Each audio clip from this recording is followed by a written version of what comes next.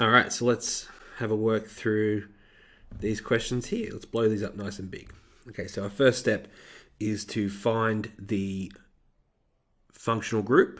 These are all alkanes, but we'll have a look as we go through it. So we see that there are no double bonds, and we know this because the way if we spread this out, that one there is going, I'll just do it for this one, where each one of these little lines off is a hydrogen, right?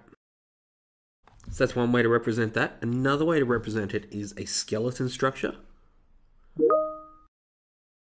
Okay, so each point here is a carbon, and we assume, which we can do here by adding the numbers, that each carbon is saturated. In other words, there are no double bonds. And the reason we can assume this is because we can look at any one. So if we look at carbon number 1 here, we'll number it here, and number 1 up here, because that's another way. It's got 3 hydrogens hanging off it and 1 carbon. Okay, so that's 4 bonds. And we know that the carbon should have 4 bonds. And we can see here at number 2, and up here at number 2, the expanded version, we can see that it's 2 hydrogens and 2 carbons hanging off. So it's all 4 bonds. And that's what this represents up here. In the skeleton structure, we just look at carbons and functional groups. And each end of a line, so end of a line, like, is a carbon. So if we were to do methane, which is 1 carbon with 4 hydrogens, it would just be that, right? But everything else, so that one there would be ethane, where you've got a carbon there and a carbon there, and the hydrogens coming off the side. So they're the 2 ways to do it. And I actually prefer, as a chemist, not so much as a teacher, but as a chemist, I much prefer this version. So let's have a look at what we're dealing with. So question 1, I've got 1, 2, so we know this is a straight chain because there's no side chains coming off. 1, 2, 3, 4, 5. They're all single bonds. So that's an alkane, and 5, so that's pentane. Nothing needs numbering, all is good with the world. The second one, so pent meaning 5. The next one gets a little more tricky, because we're 1, 2, 3, 4, 5. If we go along this road, or if we go along this road, we're also 5. And both of those are entirely valid. Like, you'll notice that either this one or this one, it's a little on the extreme side for the size there, either this one or this one, both are identical, right? They're both CH3s. So it doesn't matter which way we go. Just to be fun, let's number it this way. 1, 2, 3, 4, 5. Except now we've got a problem, because we want to keep the numbering as low as possible. And it doesn't actually matter in an alkane at all, really,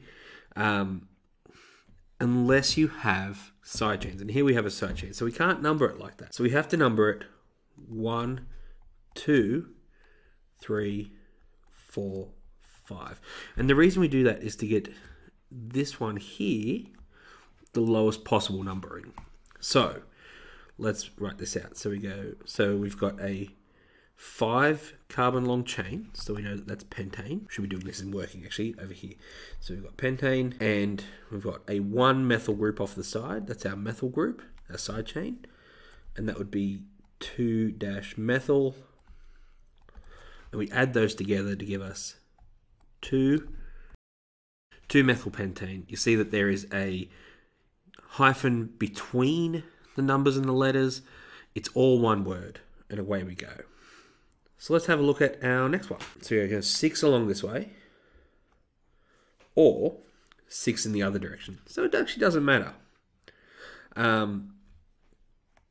So we know that we have a hexane, again, no double bonds, and we have a side chain the size of 2. And again, it would be exactly the same if we went this direction. I like to go sideways just to make sure if it's even, just to keep it in my brain that I can. And that makes this one here our side chain. And our side chain has 2. So it's an ethyl.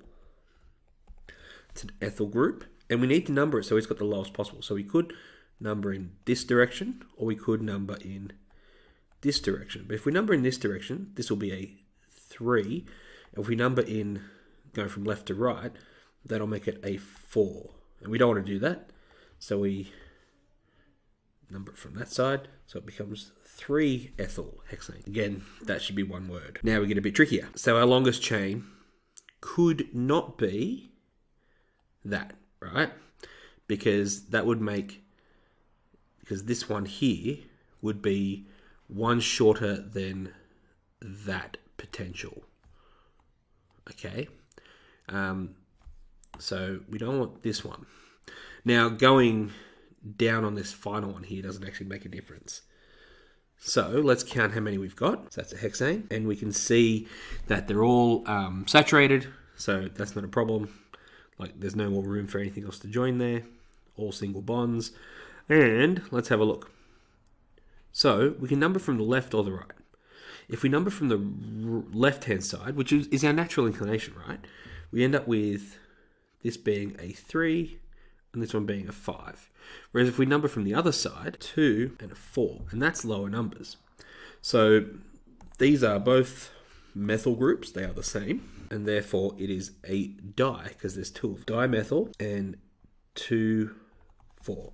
So we put all this together. Similar story down here, straight across the middle there. There's no double bonds again. So we come along here. We have 1, 2, 3, 4. So that's a butane. Oh, spelled it wrong. Butane.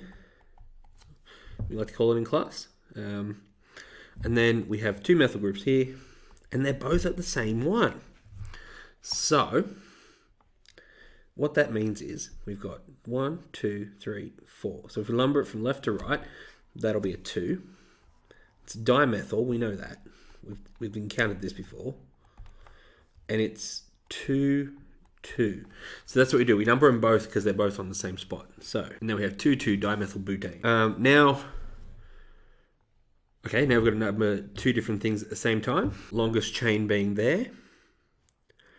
Lowest number we're going to come up with is if we number it from the right-hand side. First off, we have a hexane.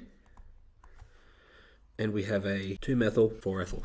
Now, we come up with another, we're going to throw another rule at you. When we're naming it, we name it in alphabetical order.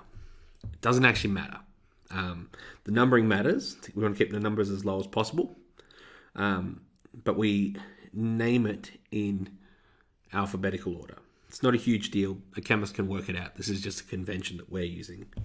So that means it would be easy as. And now we keep, I say easy as, I say that all the time, and that's actually not fair. This is a real challenge. I've been doing this for a very long time. That's why I find it easy as. So if you are struggling with this, that's okay. We'll get there through practice. Remember, all one word, 8. This question has caused numerous problems. It's my favorite. So find the longest chain you can. I like this part. Let's get groovier. Yeah, groovy. All right, heptane. All right. So there's 3 methyl groups, 4 methyl groups. There's our methyl groups. Now let's number them. So if we were to number from the other direction, what we would have would be, and see, what we would end up with there would be, and if we add those all up, compared to, and that's why we go with that one, because it's the lowest number possible.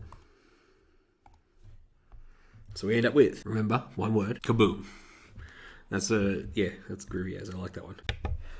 I'm going to call this part 1, and I'm going to throw a part 2 in there as well. Okay,